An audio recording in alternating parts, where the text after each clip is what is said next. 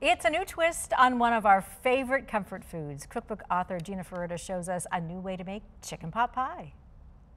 Chicken pot pie in spaghetti squash with a puff pastry topping. Oh my goodness, so comforting. Reminds me of childhood, and I hope you guys enjoy it. So we are gonna take one spaghetti squash. All we do is just cut that straight in half. Use a nice large knife.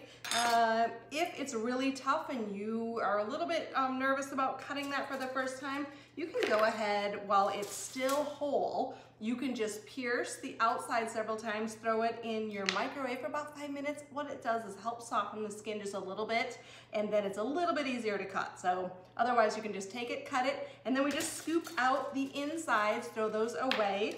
Put this, we do a little bit of oil. Let's see where my oil is. Right here, so we're just gonna take a little bit of oil on the inside of both of these and just rub that all around.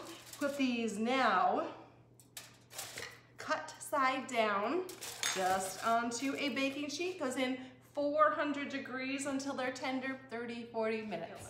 So with our filling, all we're gonna do is take over medium to medium-high heat, 3 tablespoons of butter. And we've also taken, if you can see right here, some fresh sage and some chopped onions, about a half a cup of chopped onions. Now, if you don't have fresh sage, it's okay. You could use dried, you don't have to use it at all. I can start to smell almost Thanksgiving by that fresh sage. So once we have our onions that are translucent, just means you can kind of see through them, we are gonna add flour. So it's always equal parts of the butter to the flour. To make this little roux for the chicken pot pie filling. You just cook that until the flour kind of cooks out at least a minute or so. Ooh, this smells so good. I don't know about you guys, but chicken pot pie always just brings me back to childhood, just because it's just something that we always had growing up. Once we have our flour kind of cooking out, I'm now gonna add about a cup and a half maybe of some chicken stock or chicken broth. Okay, just after a few minutes, that is now nice and thickened. So all we're gonna do now is add some salt, some pepper, and we're gonna add our heavy cream. Oh, that's gonna make it so rich and creamy. Now you could use half and half if you wanted to kind of lighten it up a little bit. You could even use milk, but heavy cream just adds that nice richness to this, especially when we add grated Parmesan at the end. Go with cubed chicken, so you could get rotisserie chicken.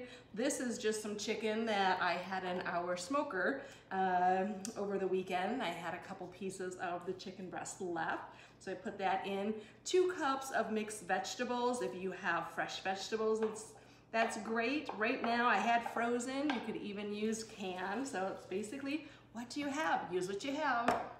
And then once we mix all of that together, we are going to kind of, once it's all great, you taste it, you make sure that your seasonings, your spices, salt and pepper is perfect. Then we're gonna take it off the heat and add in our Parmesan cheese. Oh my goodness, this looks so good. So we're now going to put this all together. Our spaghetti squash will be out of the oven soon, and I'm going to show you how we finish it off. Okay, so we know all of our spaghetti squash is done once we flip it over and we just take a fork to it, and it just gets these nice tender strands. So all we're going to do is just go ahead and put a fork, get all these strands tender, and we'll add the chicken pot pie filling to it. My chicken pot pie filling, put it in with the strands, mix that around. Now, you can choose right now, if you don't like spaghetti squash, go ahead and take the chicken pot pie, put it into like a ramekin or a large baking dish, then put some puff pastry on the top of that. So just like that, we could put some puff pastry. Now, we take 1 egg and we whisk that egg. So here's the one, if we want to do a ramekin, just gonna make it nice and light golden brown. Now here we're just gonna fit our puff pastry that we have thawed. That's gonna go over. Just gonna add our egg wash right to the top. Put this back in the oven now, and we're gonna go at least I don't know, 15 minutes. We want that puff pastry really to be golden brown. So I hope you guys enjoy, and I will see you next time. As usual, my tummy is grumbling. You can find a copy of this recipe on our website, 13onyourside.com. We'll be right back.